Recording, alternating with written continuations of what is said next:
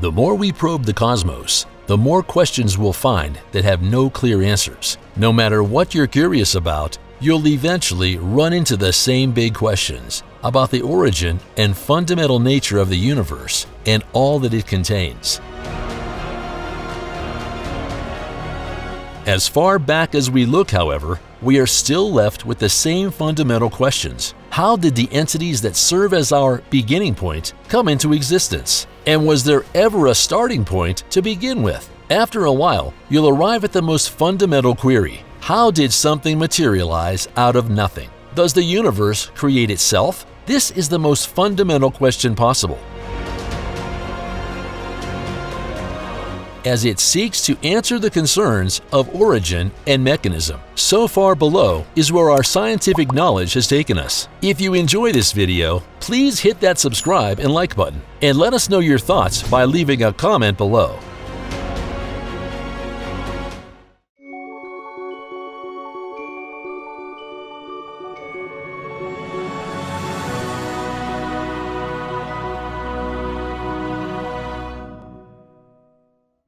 Number 1. The Big Bang Theory. The current scientific opinion holds that the Big Bang Theory that gave rise to our observable universe and all the matter and energy in it also produced the known laws of physics that control the expansion of the cosmos. The Big Bang Theory describes this phenomenon. Since this is the widely held view of where we came from, it shouldn't be a surprise. But can you explain what this means? What does the theory propose about the future of our universe? How was it formed in a tremendous explosion? And what evidence supports it? The theory is, at its core, quite elementary. In a nutshell, the Big Bang Theory postulates that around 13.8 billion years ago, all the matter in the universe sprang into being simultaneously. Everything had been compressed into an infinitely dense, extremely hot sphere we call a singularity. The cosmos, as we understand it, began when the singularity immediately started expanding. Number 2. What took place at the birth of our universe?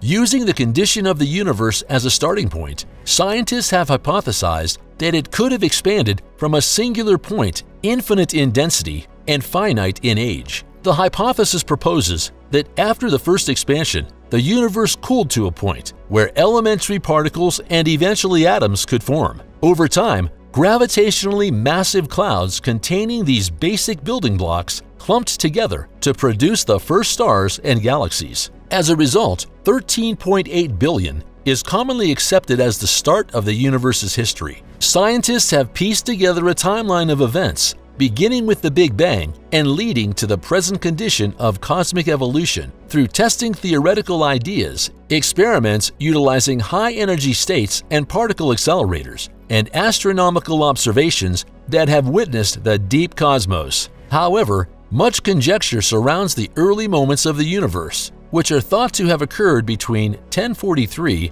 and 1011 fractions of a second. Since the universe could not have been regulated by the physics rules as we know them, this period is impossible to conceptualize. Moreover, tests have yet to be done to produce the relevant energy. Nonetheless, many hypotheses persist regarding this moment, and many are compatible. Number 3. The extreme heat and infinite density of matter that made it happen.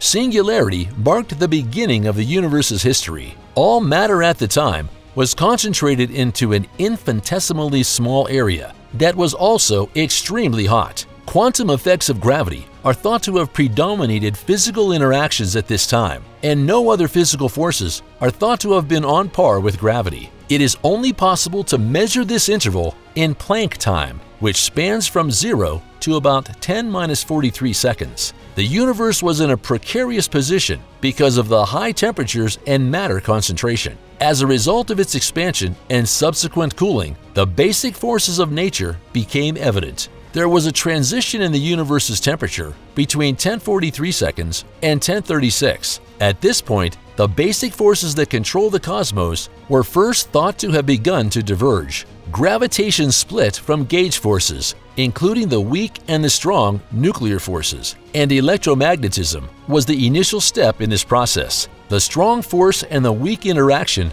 formed when the heat of the cosmos dropped to 1028 Kelvin between 1036 and 1032 seconds just after the Big Bang. The four fundamental nature forces. To comprehend inflation, we must first learn about the four basic forces that dominate nature. These forces are the result of interactions between things of different sizes. Hence, they are also referred to as the four fundamental interactions of nature. As is well known according to Einstein's general relativity, gravity is the force exerted on matter due to the deformation of space-time by massive objects. However, charged particles exert a force known as electromagnetic force upon one another. When it comes to stabilizing matter, the strong force is critical because it acts as the binding force that keeps subatomic particles and basic particles together. Finally, processes like radioactive decay include weak force since they separate tiny particles. If you're familiar with electromagnetic theory, you know that James Clerk Maxwell first proposed the term electromagnetic force to describe the combination of electric and magnetic forces. Many scientists have considered and researched the idea, reducing all the fundamental forces to a mathematical equation. Electromagnetic and weak forces were unified in the 1960s under the name electroweak force, discovered separately by Sheldon Glashow, Steven Weinberg, and Abdus Salam, who shared the 1979 Nobel Prize in Physics. Although their effects are sensed at different lengths, they are proven to act as distinct but complementary parts of the same unified force in high-energy processes. However, in low-energy systems, the dynamics of these two forces diverge. Number 5. The period of inflation.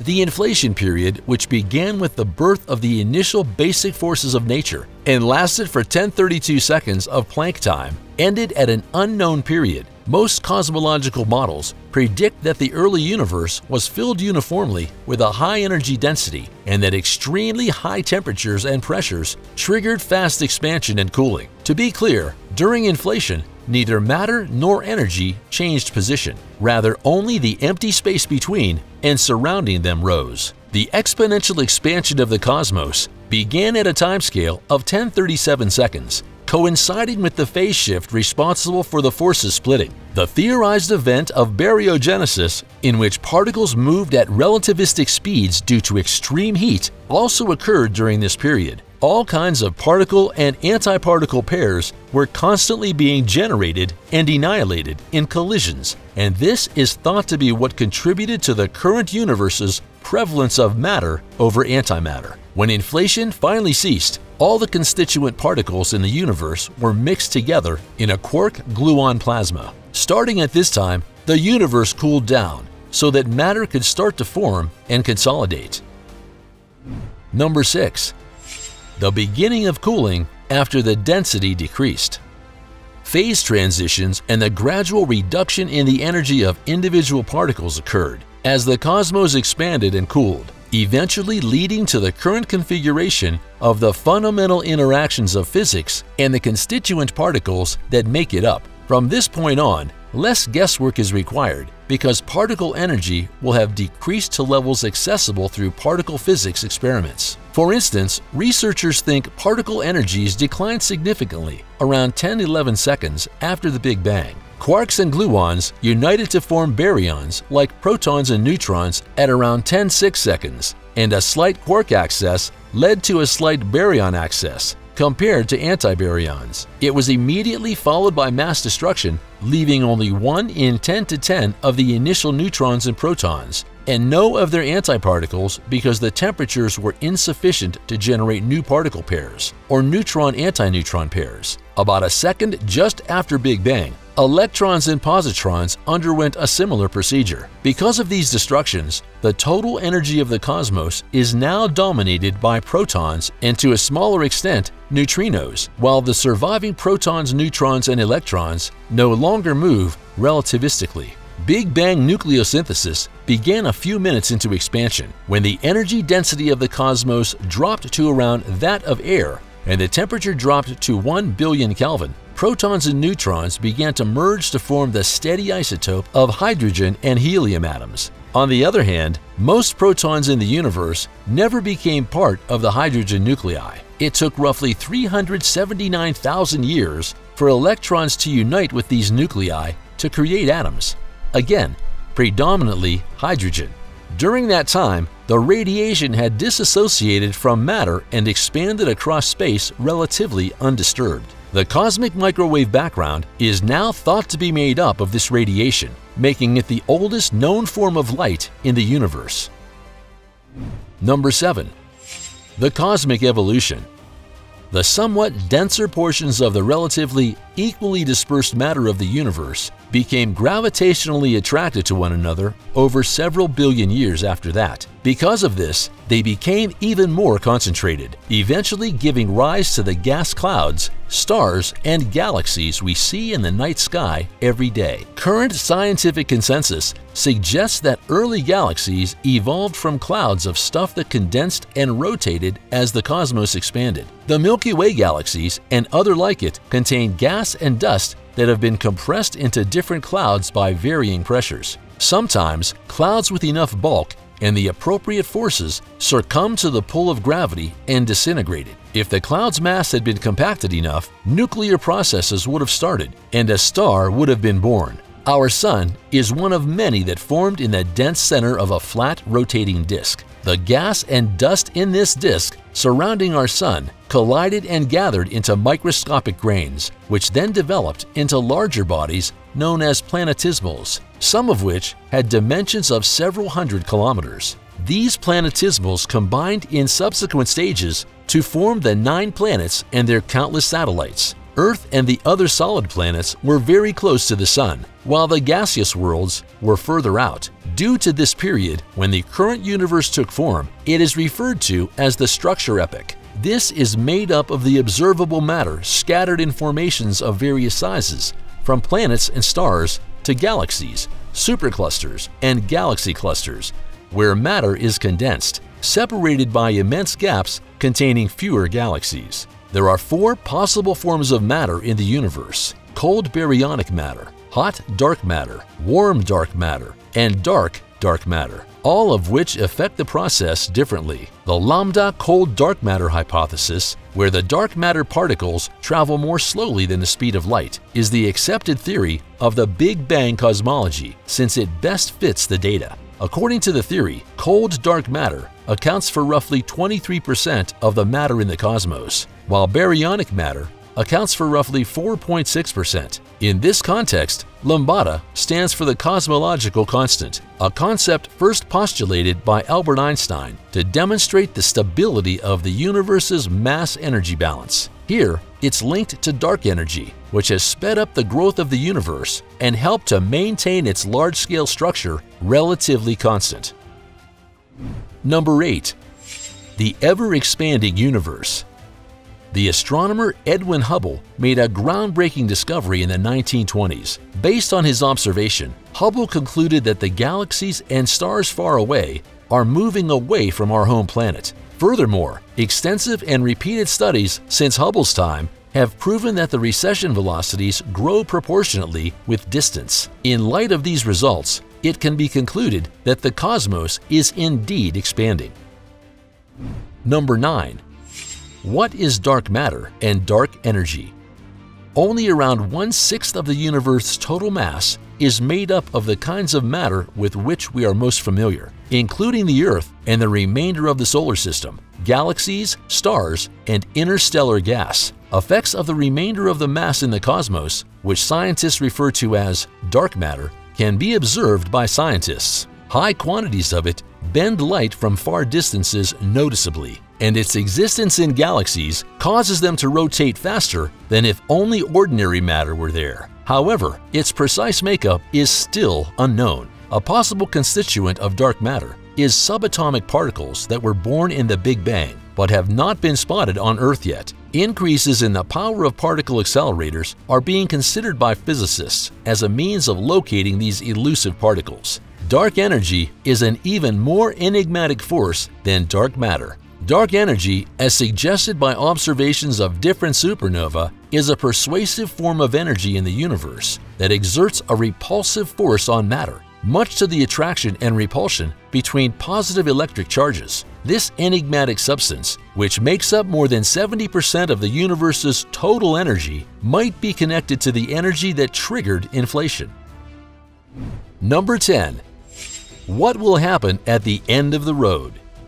A reasonable follow-up question to the hypothesis that the cosmos had a beginning is whether or not it will have an end. Does the endless expansion of the universe imply that it started as an infinitesimally small point of infinite density? Or will it eventually deplete its expansive force and begin to contract inward, eventually resembling a little ball of matter? Since the dispute over the best model of the cosmos began, the goal of cosmologists has been to provide an answer to this question. The adoption of the Big Bang Theory led cosmologists to agree on two possible futures of our universe before the discovery of dark energy in the 1990s. The first scenario is what most people think when they hear the words Big Crunch. It describes a universe that has grown to its maximum extent and is now collapsing. It's only conceivable if the mass density in the universe is above the critical density. To rephase, the universe will continue to contract so long as the density of the matter is equal to or greater than some threshold value.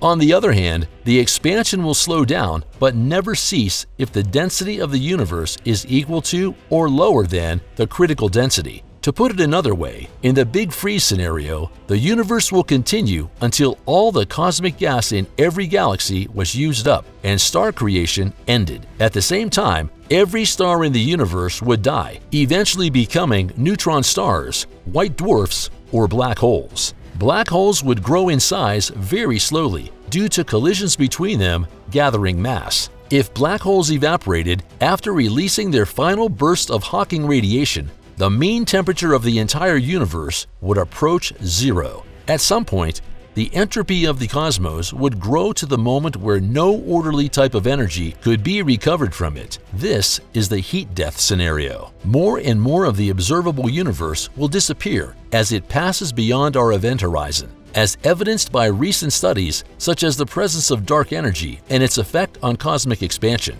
No one knows what will happen, but heat death is a possible outcome. Other hypotheses for dark energy, known as phantom energy theories, predicts that the ever-expanding universe would eventually rip apart galaxy clusters, atoms, planets, stars, and even matter itself. The Big Rip describes a possible future in which the very expansion of space itself destroys the universe. As long as the laws of nature hold, the universe appears to generate itself. Unfortunately for everyone, inflation has an unfortunate side effect of wiping the slate clean of any data that might have been left behind by a previous state of the observable universe. While our thoughts and ideas are boundless, we can only make conclusions about things that can be tested in the real world. Like any other concept, absolute nothingness is entirely fictitious, regardless of how convincingly other arguments may be. Please press the like button, write a comment about the video, and subscribe for more great content if you loved this one.